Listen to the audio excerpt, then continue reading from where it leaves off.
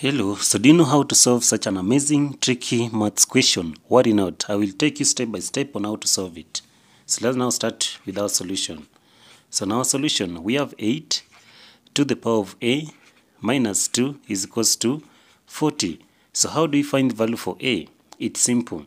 So assuming that we have a to the power of m minus n, this one can also be written as a to the power of m divided by a to the power of n.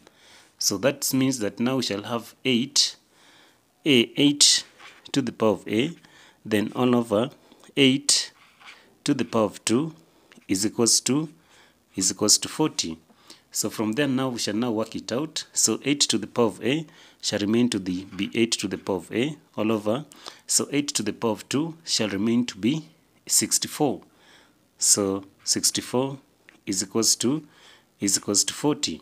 So from here now we shall be forced to multiply both sides by 64. Then also this side we shall multiply by 64. So 64 and 64 shall cancel. So now we shall remain with 8 to the power of a. So now we shall have 8 to the power of a is equals to 40 multiplied by 64. So next we shall say that. So from here now we shall now check and introduce the log from both sides. So here now we shall have the log of 8 to the power of a is equals to, so the log of 40 multiplied by 64. So all of these ones are into the bracket. So assuming that we have the log of p to the power of m, so this one can also be written as a, the log of 8 is equals to the log of 40 multiplied by 64. So from here now we shall divide both sides by the log of 8. So this side divide by the log of 8. Then also this other side we shall also divide by the log of 8. So log 8 and log 8 shall cancel. So now our a shall be now is equals to the log of 40 multiplied by 64. Then all over the log of 8. So from here now we shall now say that suppose we have the log of xy. So this one can also be written as the log of x plus the log of y. So now this one now shall remain to be our a. Now shall be is equals to the log of 40, or the log into bracket 40, and also plus the log of 64. Then these ones all over the log of 8. So next we shall say that. So next now we shall say that our value for a is equals to. So let's now split both sides to the log of 8. So now we shall have the log of 40 all over the log of 8. Then now plus the log of 64 all over the log of 8. So the value for a is equals to, so the one now shall still have the log 40 all over, so all over the log of 8, so all over the log of 8, then plus, so the log of 64 can also be written as the log of 8 to the power of 2, then all over the log of 8.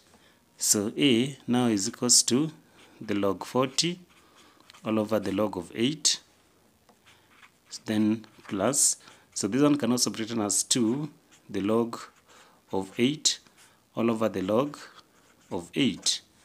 So next now our value for a is equals to, so we now shall now have the log of 40 still all over the log of 8, then plus, so log 8 and log 8 shall cancel, so now we shall have plus 2. So when you simplify this other part, a now shall be equals to log 40 can also be written as the log of 8 multiplied by 5. Then all over the log of 8, so all over the log of 8 plus 2. So this one can also be written as a to be equals to, so we shall now have the log of 8 plus the log of 5 all over the log of 8 plus 2. So plus 2. So next we shall say that, so we shall now say that our value for a is equals to log 8, then all over the log of 8 here, then plus So the log of 5 all over the log of 8, then plus 2. So log 8 and log 8 shall cancel. So now we shall now have at our a to be equals to 1 plus the log of 5 all over the log of 8, then plus 2. So from here now we shall now say that 2 plus 1 is 3. So now that one shall be a is equals to 3 plus, so this one now the log of 5 all over, so the log of 8 can also be written as the log of 2, or the log of 2 to the power of 3. So finally our value for a shall be 3 plus, so now we shall have the log of 5, so the log of 5 all over, so this one now shall be 3 log 2. So when you simplify this maths problem, we can now have it all over 1 here. So the LCM of 1 and 3, so this one now shall be 3. So 3 into 3 is 1, and 1 times 3 is 9. So now we shall have 9 plus, so the log of 5. So the log of 5. So this one now qualifies to be our correct answer.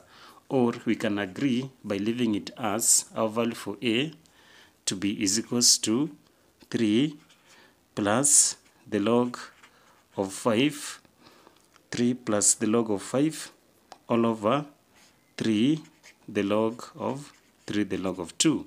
So this one can still be the correct answer.